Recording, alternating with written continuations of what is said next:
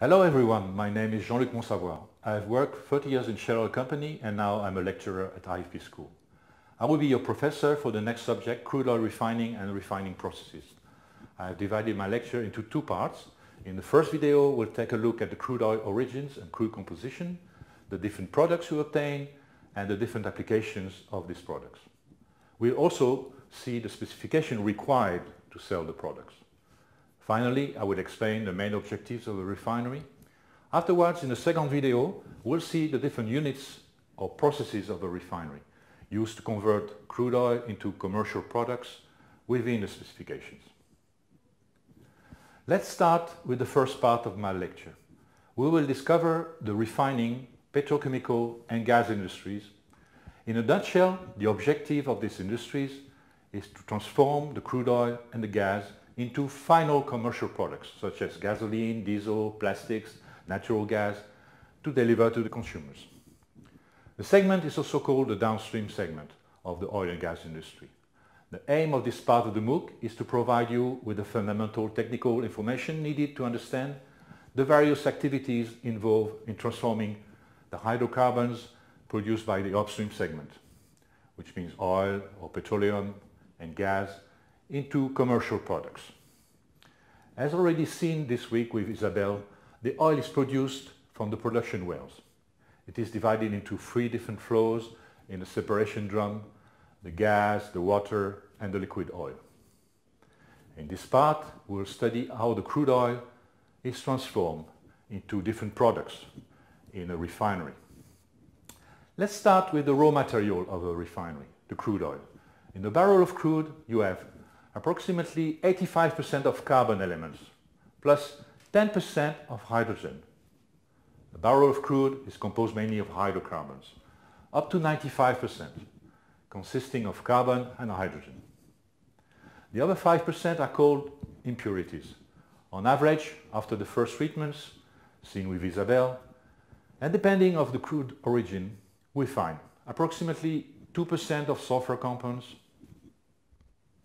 The sulfur level of a crude is the key parameter for crude selection and crude prices. The higher the sulfur level in the crude, the more difficult it will be to treat the crude to obtain products with low sulfur specifications. In general, the higher the sulfur content of a crude, the lower the price. We find other impurities, including nitrogen, typically around 2%, water, salts and sediments, which could be present in the crude. Water and salts must be removed from the crude at the inlet of the refinery to avoid corrosion problems and fouling by salt depositions in the unit of the refinery. Now, we'll focus on hydrocarbon types that we typically find in crude. In crude oil, you can find naturally four types of hydrocarbons. First, we have paraffins. Paraffins are linear hydrocarbons made up of carbon and hydrogen atoms. Long linear paraffins are also called waxes. Second, isoparaffins, which are non-linear paraffins with one or multiple small groups of carbon and hydrogen attached to them. The third type of hydrocarbon is naphthene families. These hydrocarbons are composed of carbon and hydrogen linked together in a ring shape. The last family is aromatic compounds. Aromatics are hydrocarbons composed of rings of carbon and hydrogen, but with double bonds between the carbon elements.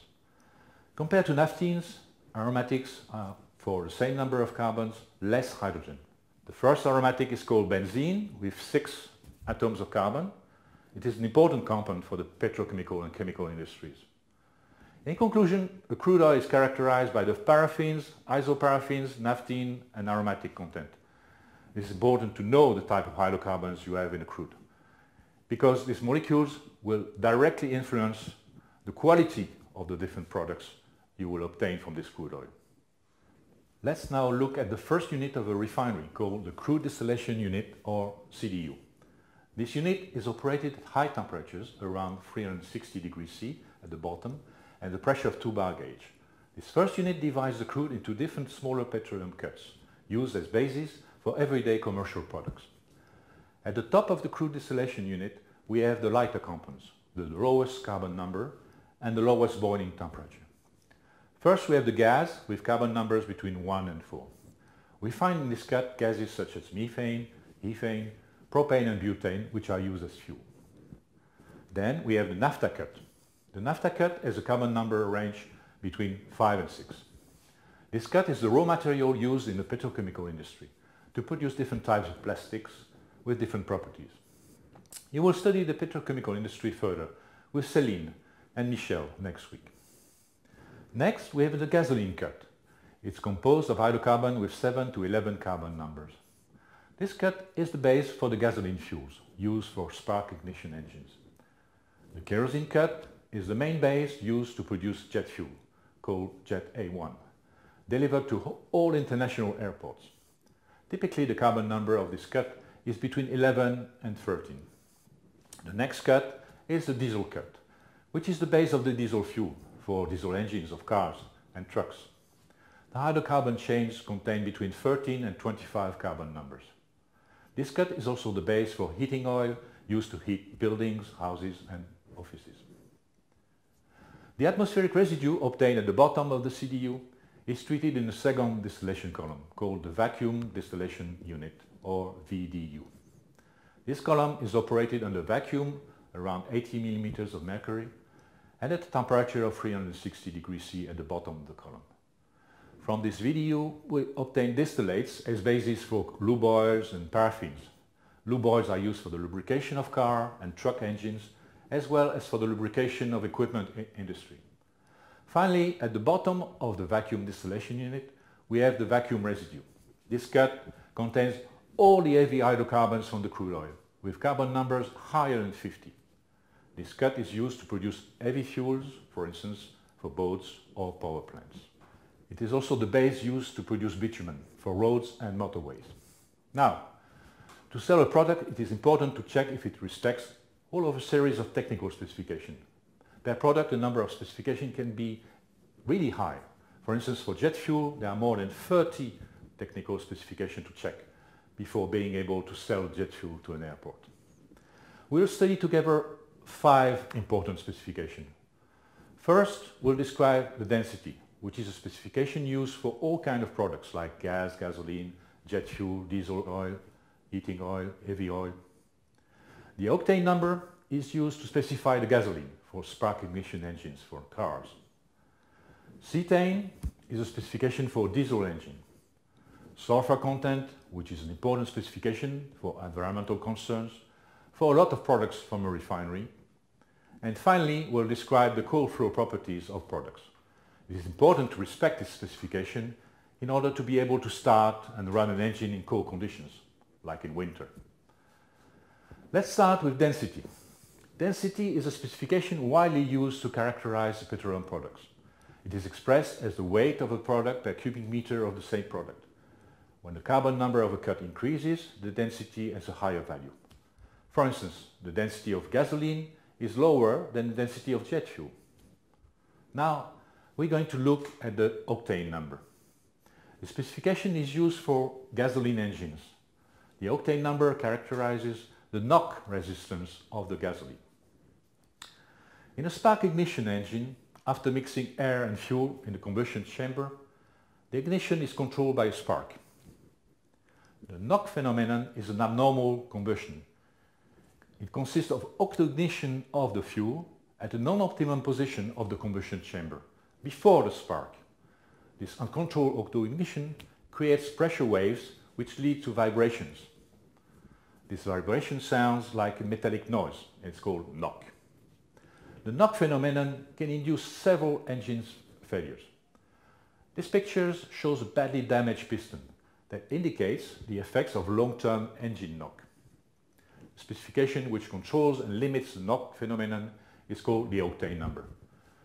Octane is a comparative measurement carried out in the lab with a specific engine. There are 2 methods, one for RON, research octane number, one for MON, motor octane number. The principle is the same with the same engine, only the engine setup changes in terms of specification. Both RON and MON can be required, as in Europe. RON is always higher than MON. The anti-knock index is sometimes used, as in the United States. It is the average of run and mon. When the octane number increases, the gasoline has a higher knock resistance. At the pump in Europe, it says unleaded 95, it means the run is higher than 95. This is the regular value. In the United States, when it says 87, it means that the average of run and mon, the anti-knock index, is higher than 87. In the United States, octane limits are set and regulated at the state level. The industry anti-knock index standard is generally 87 for regular fuel, 89 for mid-grade fuels, and 91 for premium fuels. In Europe or in Asia, it is the minimum run which is indicated at the pump. This map shows the octane limits in several countries all over the world. Have a break now and take time to look at this map. Let's now have a look at the cetane specifications. For this introduction course, just remember that the cetane number is the opposite of the octane number. Cetane characterizes the ability of the diesel fuel to auto-ignite. A diesel engine is a compression engine where the air-fuel mixture auto-ignites. To control the combustion, it is important to master the auto-ignition delay, and consequently the cetane value. Two types of cetane requirements exist. The cetane number, which is measured in a specific engine, like the octane number, and the cetane index, obtained by calculus. The cetane index is always lower than the cetane number. On this map, the minimum cetane number requirements are presented for several countries. You can see that the limits are very different all over the world. The fuel specifications can contribute to the reduction of pollutants in the atmosphere. One of the main improvements made over the past few years concerns the decrease of sulfur in the fuels, as presented on this figure for diesel fuel in Europe. Indeed, in less than 15 years, the sulfur limit was divided by 50, and now in Europe, the specification is less than 10 ppm or parts per million in weight. Sulfur from fuels has a direct impact on environmental emissions. It contributes to sulfuric emissions, such as sulfur oxides. Moreover, sulfur is a poison for the after-treatment systems, which are used in many vehicles. In Europe, for instance, the sulfur level specification for Jet A1 is 3000 ppm weight. For heating oil, it is 1000 ppm weight, and for diesel oil, 10 ppm weight. Sulfur specifications vary depending on the area of the world. This map presents the maximum sulfur limit for gasoline all over the world. The last specification we will discuss together is the cold-flow behavior of petroleum products. For instance, in an airplane, the outside temperature is around -50 degrees C during the flight, while Jet A1 must stay completely liquid under these severe conditions. Another example, to ensure cold start and operation of a diesel vehicle at low temperature, it is crucial to master the behavior of diesel fuel at low temperatures. Some diesel fuel compounds, called waxes, may crystallize at low temperature and consequently clog the diesel filter, as presented on this picture. Don't worry, this picture was obtained with diesel fuel, especially made to produce the worst case in terms of cold flow properties. Imagine the trouble you may have with such a clogged filter. Cold flow properties of diesel fuel are described by the cloud point.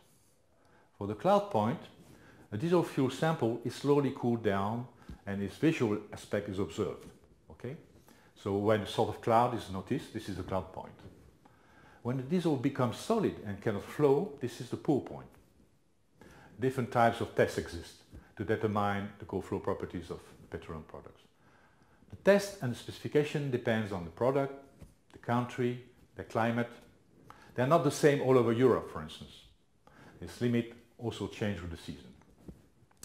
Take time to read the table, which summarizes some specification applicable to France for cold flow properties of Jet A1, diesel and heating oil.